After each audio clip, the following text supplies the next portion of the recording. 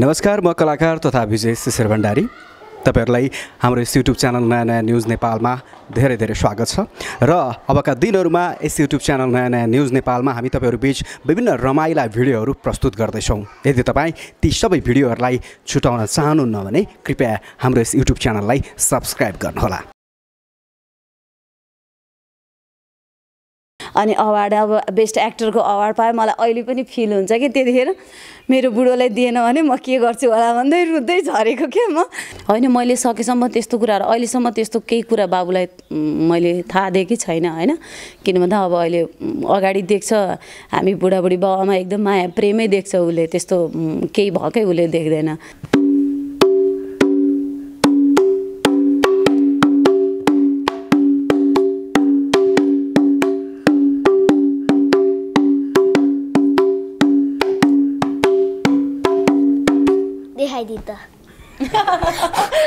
अनि त्यसले गर्दाखेरि मैले खास भन्यो भने हामी तीन भाइ पछि फिल्म हेरेको छैन भने पनि हुन्छ होला। अनि उसलाई पापा अर्को केटीसँग नाचेको मन पर्दैन, पापा अरू केटीसँग नाचेको गीतै हेर्दैन, खालि नाच भइरहे नाच मात्रै हेर्छ उसले। अनि दिलले सोच्छु यति माया गरेको मान्छेलाई के दुःख दिनु भने जस्तो लाग्छ। अनि कहिलेकाहीँ चाहिँ दिक्क पनि लाग्छ, म नि मान्छे हो, रुन मन लाग्छ। हाम्रो दर्शकहरूलाई भनिदिइहालौँ, उहाँले रेडियो फिल्मी गोपीकृष्णको रेडियो फिल्मीमा पनि एज एन एङ्कर भएर काम गर्नुभयो। कति काम गर्नुभयो तपाईँले? 1 वर्षभन्दा अलिकति बढी गऱ्यो होला। यो प्रेग्नेन्ट भएपछि यो अनि मैले छोडेको हो। लानु पर्यो नि, काम छ भनेको भने गरिसिन्छ, लाँदा पनि लगिसिन्न त के हो कसरी। अहिलेसम्म लाग्नु नै भएको छैन? एकचोटि पनि लग्नु भएको छैन। अब के कति कारणवश व्यवस्थाले गर्दाखेरि उहाँ चाहिँ कस्तो हुनुहुन्छ भने ठ्याक्क बिचमा बस्दिनु भएको छ, दिदीको घरमा शान्तिनगरमा बस्नुहुन्छ।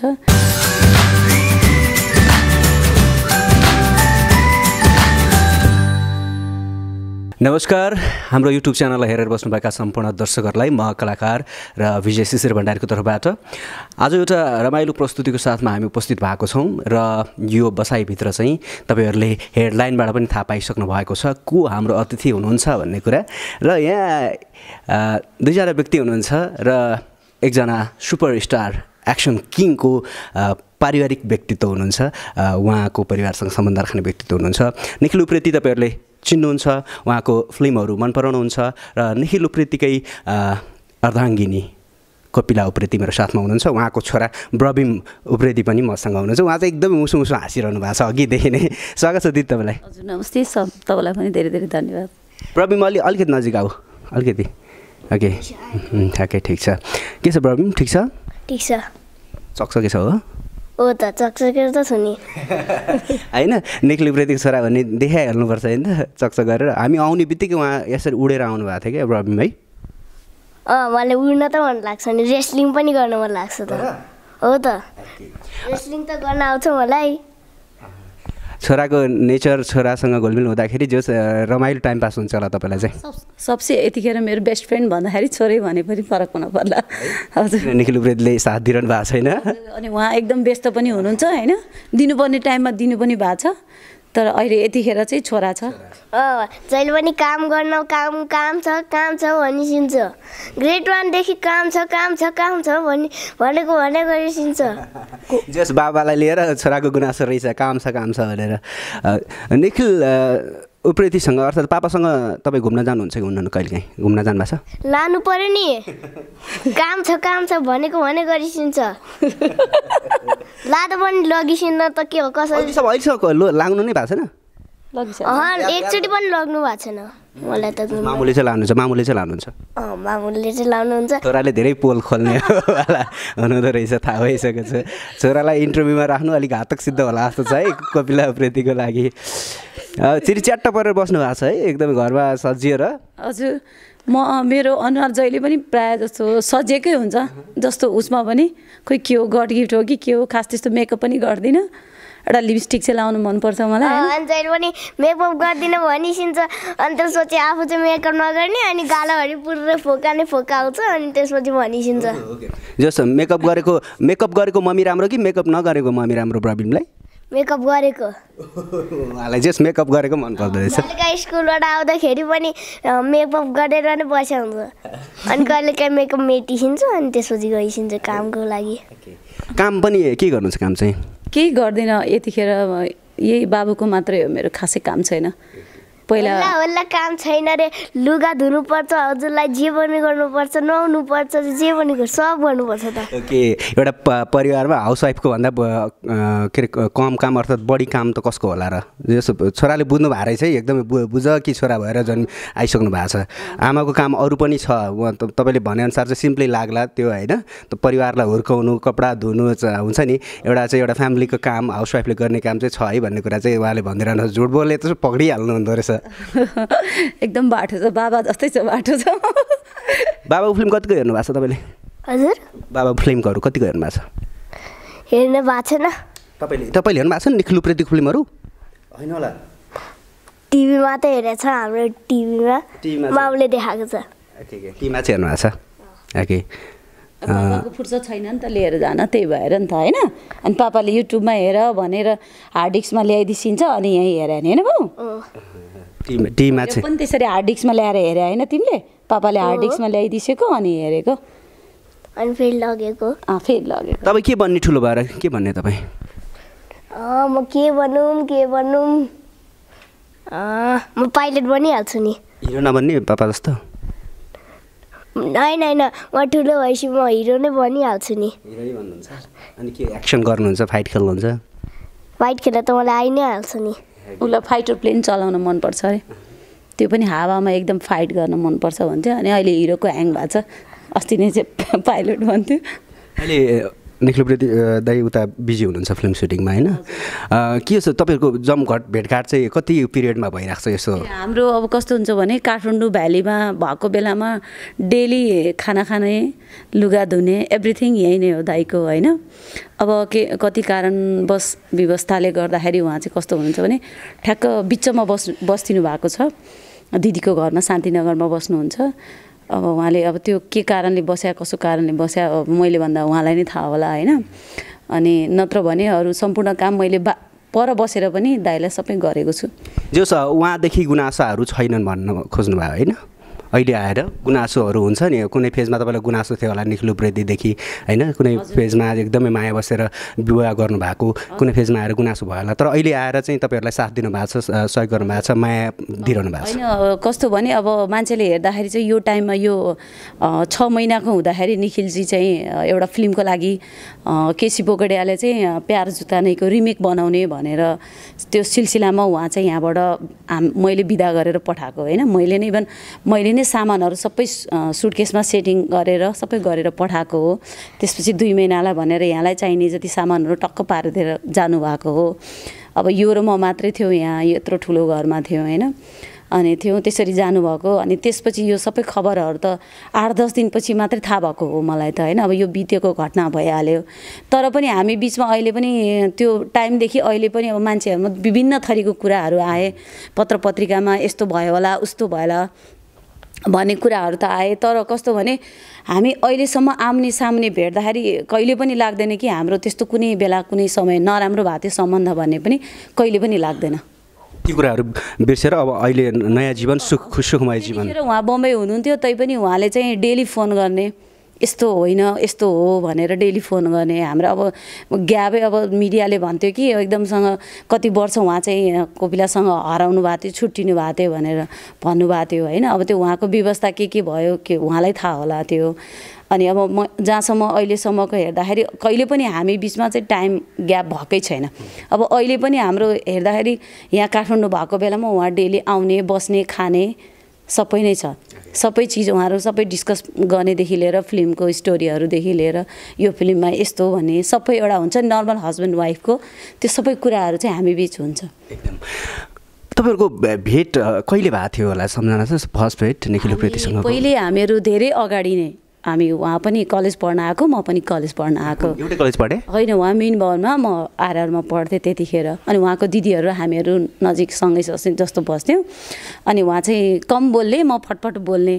होइन अनि त्यस्तै पहिलादेखि मलाई पनि फिल्मी ह्याङ थिएँ म अनि त्यही टाइममा अनि उहाँको दिदीकोमा आउने जानेको बेला त्यही क्रममा चाहिँ हाम्रो भेटघाट भएको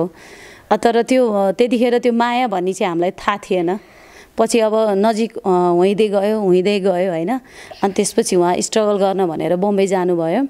अनि त्यसपछि चाहिँ अनि उहाँलाई पनि मेरो कमी खड्क्यो र मलाई पनि उहाँको कमी खड्क्यो अनि त्यसरी चाहिँ थाहा भयो कि हामीमा त माया पो बसाएर रहेछ भन्ने माया गर्छु भनेर कसैले कसैलाई भनेन होइन त्यस्तो होइन लाइफमा अब मन पराउने भने त धेरै नै हुन्छ होइन अनि तर पनि अब कस्तो भने म एकदमै क्रेजी सलमान खान भनेपछि है डाई हार्ड फ्यान म सलमान खान जस्तो रियलमा चाहिँ कोही मान्छे मैले मन पराउनु अनि त्यो मान्छेले चाहिँ मलाई मन नपराउने भने म किल गर्थेँ त्यस्तो हुन्थ्यो मलाई होइन स्कुलदेखि नै मलाई त्यस्तो मन पर्ने अनि त्यो बिचमा अब खोइ के देखेँ होइन अब निखिलजी मन पर्यो अब माया गर्छु भनेर उहाँले भने कि तपाईँले भने पहिला होइन उहाँले नै भने हो अनि त्यसपछि मेरो स्कुलमा पनि सबले निखिल उप्रेतीको अटोग्राफ चाहियो प्रवीण भोलिदेखि निखिल उप्रेतीलाई स्कुलमा बोलाइदेऊ है भनिरहेको छ मेरो साथीहरूले पापाको फ्यानहरू तपाईँको स्कुलमा धेरै हुनुहुन्छ हो खालि अटोग्राफ चाहियो भनेर एकपटक पापालाई लिएर जानु न त स्कुलतिर गइसकेको छ पापा जानु पर्यो नि कहिले पनि स्कुल आइसिन समर क्लासमा पनि आइसिन त्यतिखेर त सुटिङमा बाहिर होइसिन्थ्यो नि त अनि ग्रेड 1 मा चाहिँ केटीसित बोलिरहेको छ को केटी त्यो हिरोइन ए ए ए त्यो अरू तिम्रो साथीहरूले इन्टरभ्यू ल्याए नि त अनि ती केटीहरूले इन्टरभ्यू लिएपछि त अनि पापाले बोल्नु परेन त तपाईँहरूको भनेपछि विवाह चाहिँ एउटा के भन्ने त्यसलाई लरेन्ज विवाह भयो जसलाई है लभ र अरेन्ज दुइटै एकदम हामीहरूको कस्तो भने लैला मज्नु जत्तिकै हाम्रो प्रेम त्यस्तो सायद युनिकै लभ हो हाम्रो त्यस्तो त्यो अरूको जस्तो झारेझुरे लभ पनि होइन हाम्रो एउटा एकदम डेप्थमै भएको लभ भएरै हाम्रो बिहा भएको त्यस्तो होइन त्यसपछि अनि स्ट्रगल गर्न भनेर 3-4 वर्ष गुरियो 4 वर्षपछि अनि उहाँ सक्सेस भएपछि पिजडा खेलेपछि अनि सक्सेस भएपछि अनि मात्रै बिहा गरे हो हामीले पिञ्जडा पछि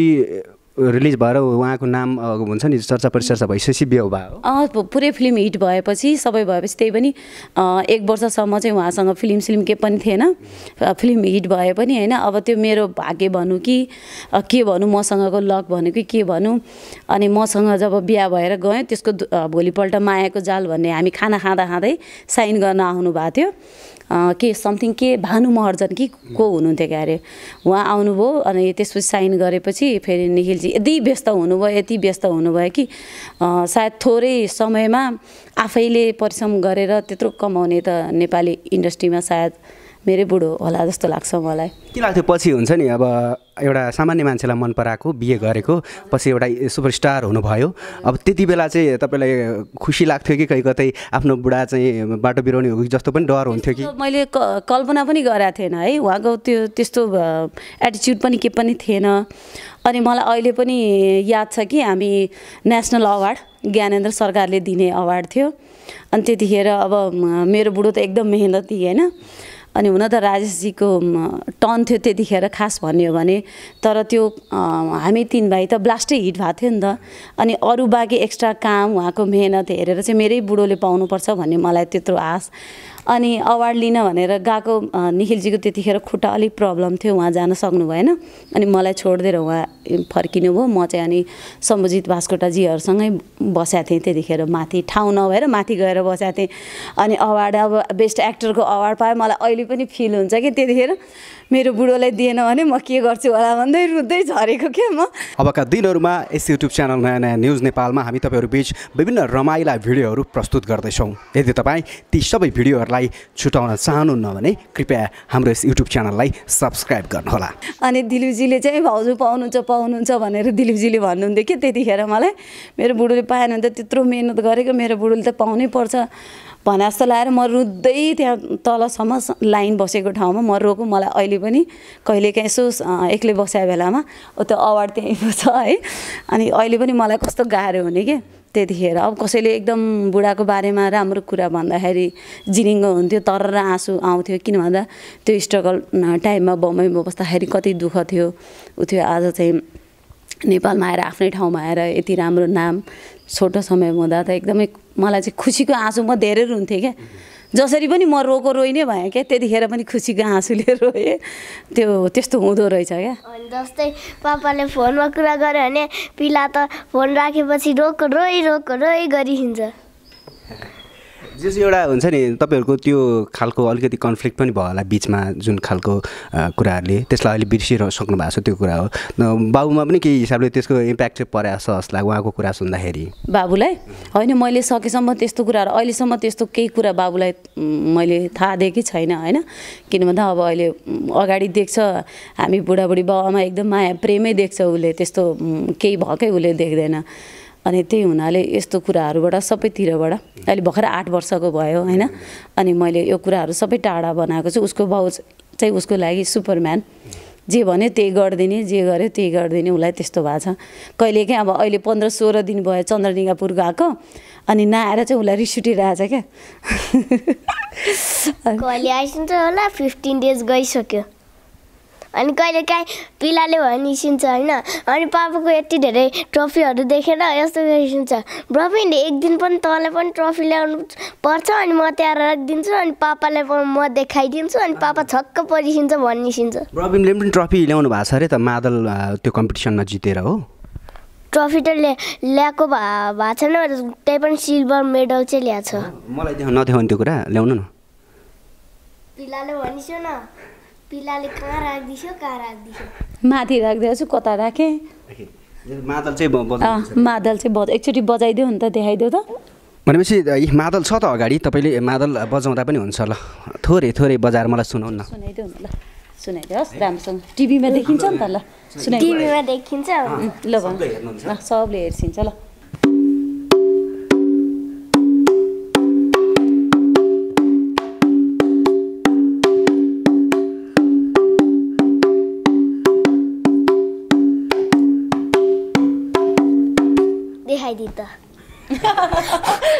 जस हामीलाई एकदमै राम्रो मादल बजाएर अलि यता अझै आउनुहोस्, मम्मीसँगै आउनुहोस्। अब राम्रो मादल बजाएर सुनाउनु भयो र चाहिँ हुन्छ नि सङ्गीतप्रति पनि रुचि रहेछ भन्ने कुरा चाहिँ बुझियो यहाँबाट। गीत गाउनेहरू त गर्नुहुन्न? गर्छ, अलिअलि गीत सुरुमै गाउँछ। कहिलेकाहीँ बाबा देखेपछि चाहिँ गीत गाउँछ। उसलाई सबभन्दा मनपर्ने रेखाजीको के अरे अस्तिको के अर्को जुनी कुन्नी फेटुनी कि नहुने गाउने थोरै चाहिँ एकदम बिटेमा गाउँछ, बिटेमा गाउँछ त्यो गीत चाहिँ। जोस् रमाइलोसँग चाहिँ परिवार चाहिँ अगाडि बढिरहेको छ होइन। त्यो देख्दाखेरि हामीलाई यहाँ आएर पनि खुसी लाग्यो। यो चाहिँ ठिमीको एउटा राम्रो निवासमा तपाईँहरू बसिरहनु भएको छ होइन। कहिलेकाहीँ के छोरा मात्रै हुनुहुन्छ अथवा पारिवारिक सदस्यहरू पनि? म र मेरो दिदी होइसिन्छ होइन। नर्मली हामी 3 जना छौँ। तपाईँ चाहिँ अनि के छ अहिले पछिल्लो समयमा आफ्नो श्रीमानको मुभीहरू हलतिर गएर हेर्ने छ कि छैन? कस्तो हुन्छ नि, हलमा जानलाई टाइमै मिल्दैन होइन। अब प्रिमियर भयो भने हो, प्रिमियर हुँदैन। अनि त्यसले गर्दाखेरि मैले खास भन्यो भने हामी 3 भाइ पछि फिल्म हेरेको छैन भने पनि हुन्छ होला।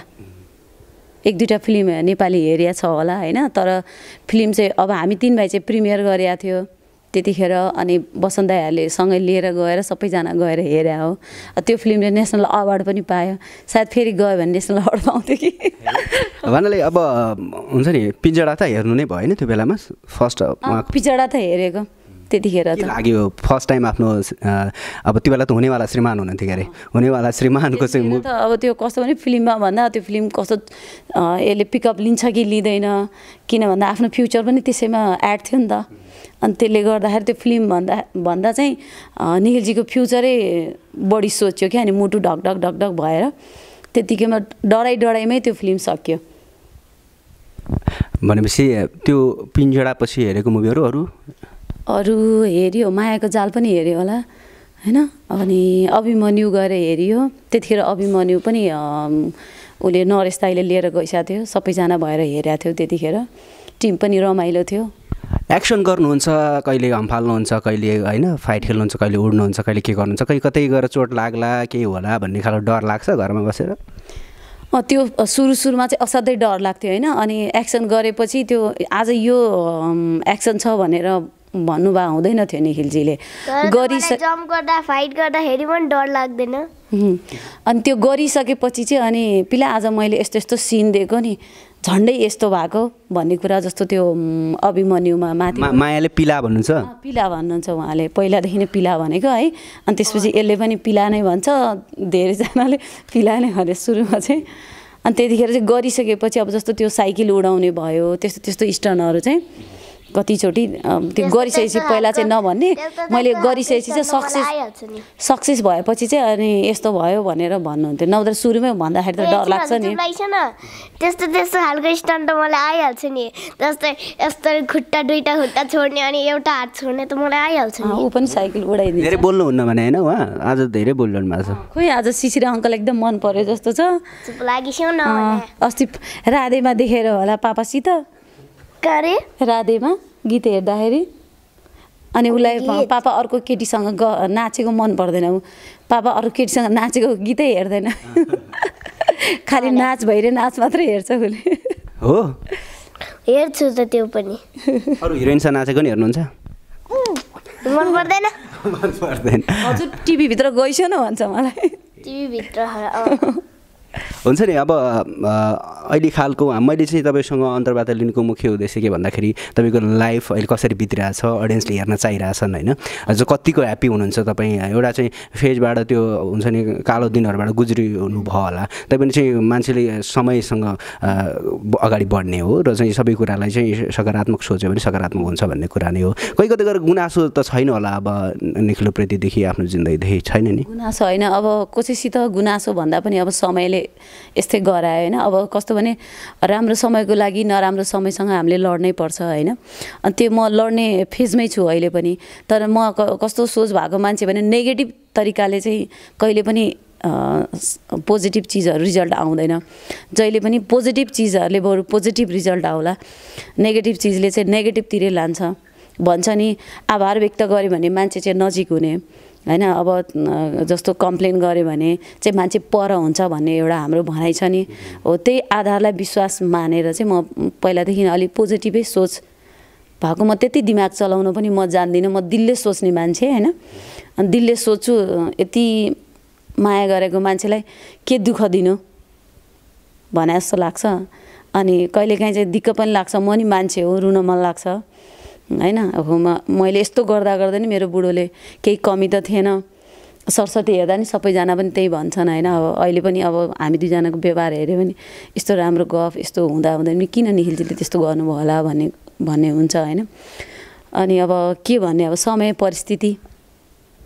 तपाईँ उहाँ अलिकति रिसाउँदा तपाईँसँग के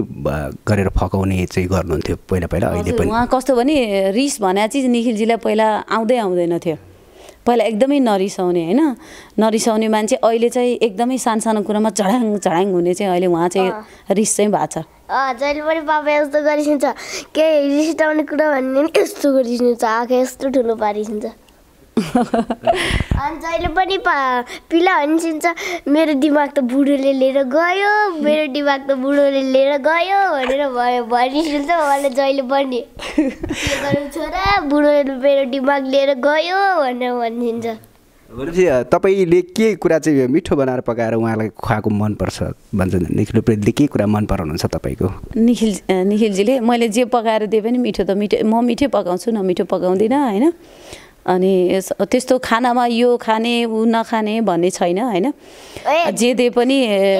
मिठो मानेर खाने त्यो ठोस लाउने चाहिँ उहाँको बानी छैन खाना बोलिसिन्छ होइन पापालाई हजुरले केही धेरै बना भने केही नमिठो चिज बनाइसिन्छ त कहिले कहाँ अनि त्यसपछि म यो खादिनु भनिसिन्छ अनि हजुर भनिसिन्छ खाऊ न बुढो खाऊ न यस्तो धेरै जिद्दी नगर न खाऊ न बुढो भनिसिन्छ बुढोलाई भन्नु परेन त खानालाई त्यत्रो काम गर्ने बुढो भएपछि खुवाउनु परेन त होइन जे होस् हुन्छ नि झुट होइन केही कतै त्यो पनि हुन्छ होला होइन तपाईँको हुन्छ नि कतै बेला उहाँलाई देखेको कुरै भनिरह होला उहाँले होइन प्रवीणले कहिलेकाहीँ के भने यो नखाउँ कि आज भने हुन्छ होइन यो अलिक पेट सन्चो छैन यो चाहिँ नखाउँ कि भनेर भने टाइम उहाँको नेचर मैले बुझिसकेको छु उहाँलाई झुट पटक्कै मन पर्दो रहेछ जस्तो लाग्यो झुट बोलाई कसैले पनि मन पर्दैन तपाईँलाई होइन उसलाई मैले त्यही सिकाएको छु नि त झुट चाहिँ नबोल मलाई झुटको सख्त नफरत छ भनेको छु अनि त्यही भएर त्यसपछि जहिले पनि कुनै घुम्न गरेर आएँ होइन मैले कुनै बदमासी गरेँ भने घरमा आएर अनि मेरो ठुलो मम्मी र मेरो मामा यस्तो भनिसिन्छ आमा हेर त कोपीले यसले त यस्तो गरेछ अनि घर आएपछि मैले जे गरेँ त्यही घरमा बोलिसिन्छ मम्मीको मात्र होइन ठुलो मम्मीको पोल पनि खोलिदिनु भयो होइन यसरी यस्तो भन्नुहुन्छ भनेर ल ठिक छ अब आएर चाहिँ यो पारिवारिक लाइफमा सेटल हुनुभएको छ सँगै चाहिँ अब आएर केही गरौँ भन्ने सोच छ तपाईँको केही कामहरू त्यस्तो अब अहिलेलाई चाहिँ कस्तो भन्छ 1-2 वर्ष त यसै पनि मिल्दैन यो सानै छ अब बिहान 7:45 यो जान्छ 3:30 ठ्याक्कै घरमा इन्ट्री हुन्छ होइन अब त्यो बिचमा त मलाई टाइम भन्ने छैन तर मलाई अब पहिला पनि मिडियामा काम गरेँ भएर मलाई फिल्मी लाइन म बच्चैदेखि मलाई फिल्मीको एकदम मनपर्ने होइन न्युजहरू अनि त्यही हुनाले म गरेँ भने चाहिँ मिडियामै काम गर्ने भन्ने मेरो सोच चाहिँ छ हाम्रो दर्शकहरूलाई भनिदिइहालौँ उहाँले रेडियो फिल्मी गोपी कृष्णको रेडियो फिल्मीमा पनि एज एन एङ्कर भएर काम गर्नुभयो कति काम गर्नुभयो तपाईँले 1 वर्षभन्दा अलिकति बढी गरेँ होला यो प्रेग्नेन्ट भएपछि यो अनि मैले छोडेको हो राम्रो एङ्कर पनि हुनुहुन्छ कोपिला उप्रेती मैले पनि त्यहीँनिर फर्स्ट टाइम भेटेको थिएँ रेडियो फिल्ममा होइन अनि त्यसपछि पिला चाहिँ कहिलेकाहीँ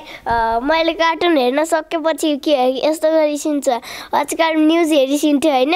म नजन्दाखेरि अनि त्यसपछि अहिले चाहिँ कलर्स हेर्न थालिसु सिरियलहरू अनि त्यसपछि 8 बजे मात्रै सुताइसिन्छ 10 बजे 12 बजे सुताइसिन्न भने हजुर मामु 12 बजे चाहिँ सुताइसिन्न अनि भनिरहेको छ होइन कि 12 बजी भूत आउँछ अनि त्यसपछि आउनु भने भूतहरू केही पनि हुँदैन भनेर भने भूतहरू केही हुँदैन जे जस्तो चाँडै सुत्न भन्नुहुन्छ होला बच्चालाई उहाँहरूलाई फेरि अलिक ढिलै सुत्न मन लाग्ने हुन्छ नि त मलाई 12 बजी सुत्न मन लाग्छ उहाँहरूको अलिक खेलौँ होइन ट्याप चलाउँ होइन अब निखिल दाइले अहिले आएर चाहिँ हुन्छ नि दुईवटा फ्यामिलीलाई मिलाएर अगाडि लान खोजिरहनु भएको छ होइन ब्यालेन्स गरिरहनु भएको छ र चाहिँ हुन्छ नि अब अहिले आएर त्यो फेजमा अब छुट्टिएर पनि काम छैन भन्ने उहाँको सोच होला होइन तपाईँ र संसिताजी उहाँहरूको परिवार एकै ठाउँमा बस्न सक्ने अवस्था हुँदैन कहिले